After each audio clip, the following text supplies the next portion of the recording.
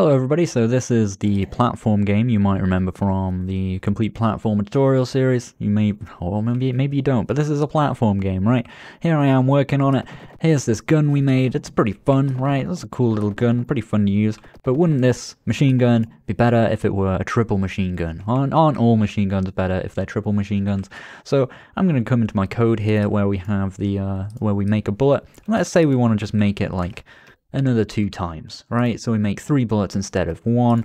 Maybe add like a bit of angle variation on here so that they sort of show up and they make like a nice spread of 3 bullets. Now normally I would have to run the game again, right? I'd have to like recompile the game, go back through the menu, back into the game, pick up the gun again. Wouldn't it be great if I could just change that code and have it just impact the game in real time? Well, if I save here, and oh, what's this? Live, reloaded gun, step 1 at the bottom. Now I come into the game. Oh look, we did exactly just that. We updated the code in real time.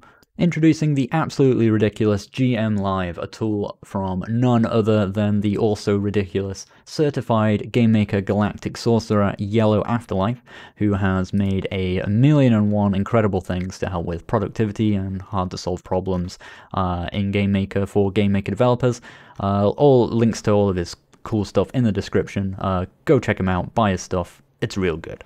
GMLive lets you do exactly what I just demonstrated. I can add GML to an event, save that event, and see my new code in the game without even having to recompile.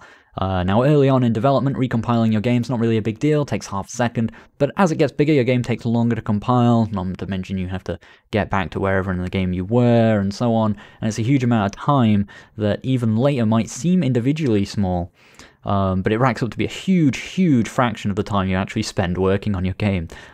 You're just waiting for things to compile, to check on a super minor change, or a level design change, or literally just to try a single different number, especially for things that are magic number heavy, like if you're doing UI, you're doing like UI boxes and things like that, where you're trying to get screen positions feeling right.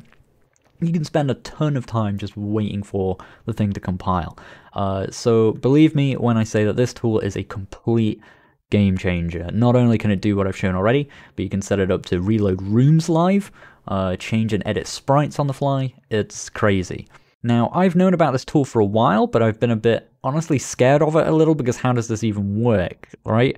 And I imagine there'd be a lot of setup or maybe a lot of friction to getting it going, so kind of my own laziness kind of put me off, but I was incredibly wrong, and it is now genuinely upsetting to me on a deep human level to think about how much time of my short human life I could have saved had I just picked up this thing a lot earlier. Now, I don't want you to make that mistake, so that's why this video exists.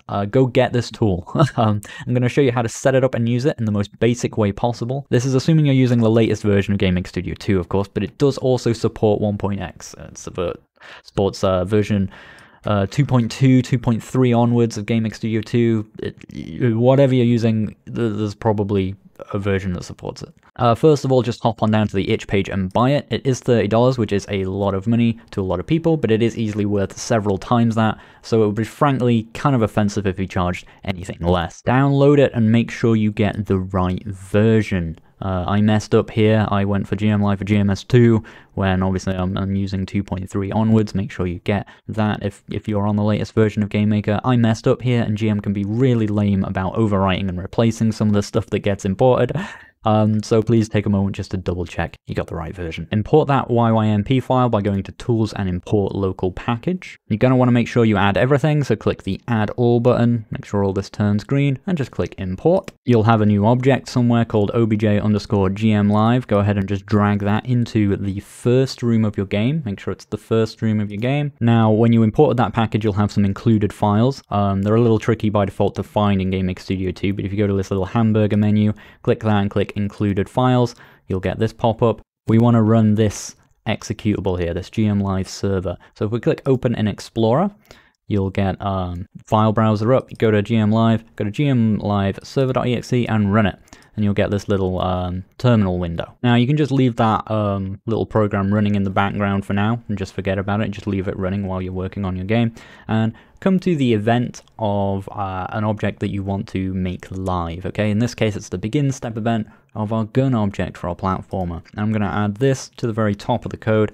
If live call open bracket, close bracket, return live result. There's a whole bunch of different code and lines and ways to use this tool. This is like the most basic, okay? Just putting this at the start of a particular event. What this will do is it's going to check while you're running the game to see if anything in here has changed, and if it has, it's going to return that script instead of what's in here. So now I can run the game, build it, compile it, all this time that we're going to be saving. Go to new game, we're going to grab our gun.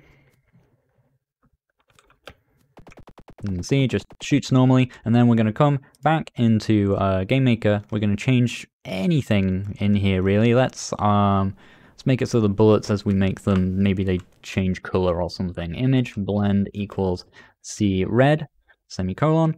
Save, and when we save, you'll notice down here in the corner, you get this little thing pop up if everything's gone right. Reloaded O-gun step 1. And if we check our little console window, you can also see that a client is connected, and you can see also updated O-gun step event there. So now if we come into the game, when we fire, we see we've now got red bullets. And like that code, that change has just happened in real time.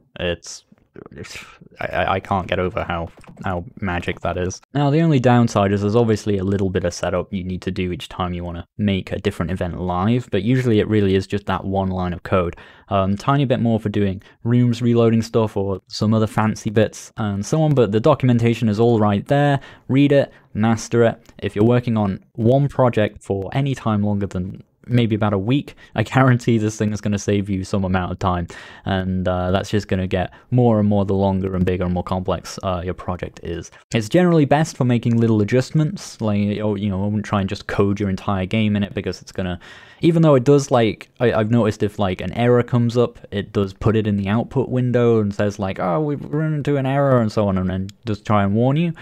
But your game's probably still going to run and just like ignore code after the point of the error. Like it's not good for trying like entirely new stuff. It's more good for like making little adjustments and tweaks to pre-existing code and trying things out. The kind of situation where you would normally want to have to like recompile a game like over and over and over again, right?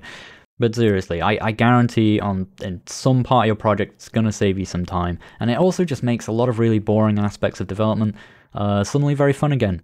So that's it. Grab this tool. I'll see you all next time. A huge thanks to all my Patreon supporters, and a huge special thank you, in particular and in no particular order, to the following: Azrael Studios, Andy Brown, Starshock12, Cookie Draggy, Rachel Stewart, John C, Team D, Mr. Oars, Jordan Hake, Dalvor, Vacants, Phil Keen, Pong Pong Zhao, Andrew Gilbert, Michael Capone, The Holtzman Effect, Kaiser Ho, Justin Adega, Alex Schenkel, Troy Mera, Boris the Wizard, Zach Collett, Figgy, Cabbage Pants, Joran Pater, Leo, Scott Matthews, Mark Burgess, Samir Nyailegaglow, Rene Dam, Rupinder, Hare, Jason, James L. Anderson, James Siggins, Hyungjin, Relentless Rex, Bertie T, Daka Dondigo, Mike KB, Robert Churches, Matthew Gardner, Kimpo, Bowser the Dog, Max M, and Zephyr Flame. Thank you all ever so much, and thank you for watching. I'll catch you all next time.